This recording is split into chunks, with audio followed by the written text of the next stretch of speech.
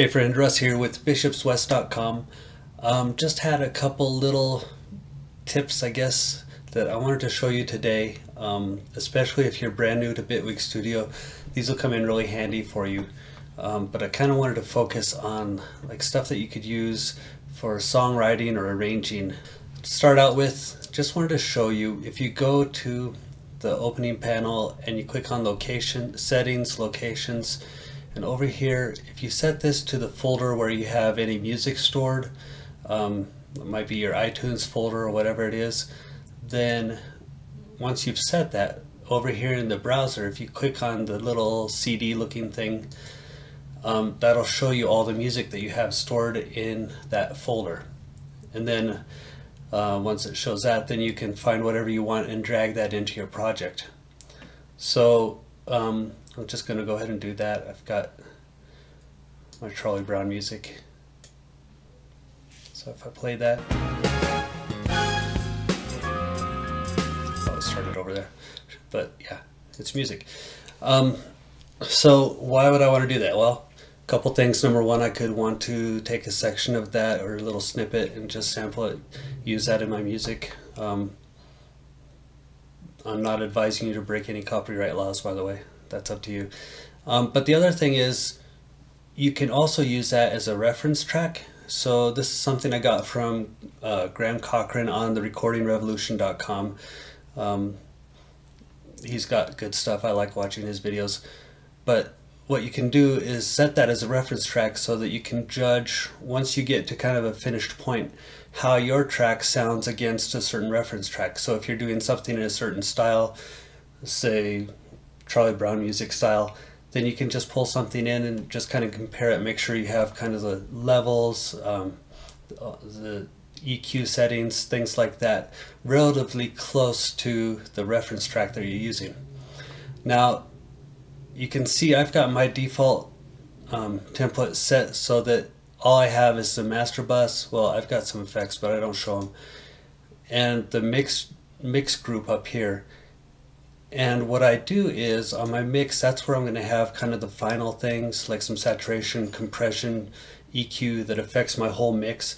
And I keep that away from the master bus. All I've got on the master bus is the tool that I have muted, and I'll use that for mono. And then just the span plugin, which I use to see the EQ settings and correlation. But nothing that changes the sound on there, except when I'm testing mono, of course. And so the reason I do that then is I've got the little birdie that's not in the mix group, sorry, little birdie, the reference track that's not in the mix group, it's going straight to master, but then the mix goes straight to master, so I can kind of make any final tweaks up here in the mix group. So just something to think about, obviously personal preference, but that seems to work well. The other thing I wanted to show you today too, though, was as far as arrangements, what you can do is, and I got this tip from a guy I know here in Denver, I am MTN, really good guy, but he does this in Ableton. Oops. So what I want to do is I'm just going to create a MIDI track, and I'm going to use this way up here, not even in the mix. I'm going to put it at the top. I'm going to make this my arrangement track. So what I'll do is just double click to put in a new MIDI clip and drag it out maybe 8 bars, and this one I'm going to call it intro. Then maybe do another one, do 16 bars, call this one verse. And then maybe I'll have a pre-chorus, or maybe just go straight into a chorus. You could call it the drop, whatever you want to call it. Right, and then keep doing that, dragging those out. And what this does is it lets you set up the way that you think that the song is going to flow. So if I've got my reference track in here, maybe what I'll do is go through and listen. Okay, it's got 8 bars of an intro, so I'll set that up. Maybe it's got a verse of 8 bars or 16 bars, whatever it is, I'll set that up. Maybe it's got a pre-chorus, so I'll put 8 bars of pre-chorus in there. And so it's not really stealing or copying somebody else's song, but it is using kind of that form to, I guess, inspire what you want to do, so you can kind of keep it in the ballpark without imitating or completely stealing from that person's track. So now once I've done that, I think what I'm going to do is go ahead and just add in my Addictive Drums, which once it comes up, I'm not going to worry too much about which kit right now, but I am going to take way down here, I'm going to take one of my songs. What should I do today? Funky Swing, why not? And nice thing about Addictive Drums is it's got some of these songs set up which are handy just to help you kind of sketch something out really fast. And so I've got, I'm going to bring in my verse to start with, put that over there. And in fact, what I'm going to do is I'm going to click L to see my clip launcher over here. And I'm going to drag this into that first scene there. And I'm going to call this scene verse. Completely original, I know. And then I'm going to bring in my chorus and call this scene. You got it. And then maybe bring in a bridge. Oops, wrong scene. Make sure you click on the right one.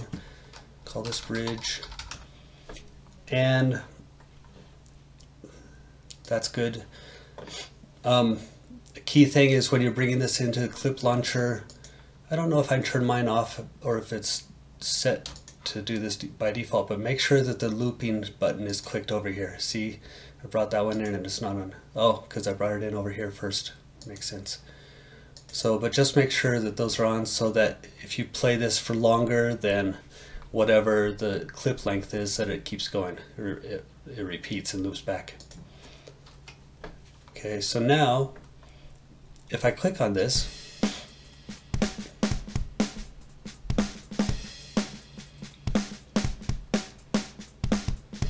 right, keeps going, which is what we wanted to do. But say that I want to listen to something longer than this one's set for 4 bars, right? Say that I want a clip in here. I'm going to make a new clip that goes for 8 bars because I want it to be the whole intro. Maybe I'm going to play some MIDI in or something. What I can do here is bring this intro clip over here. It's still just a blank clip, right? But because it's set for 8 bars, so now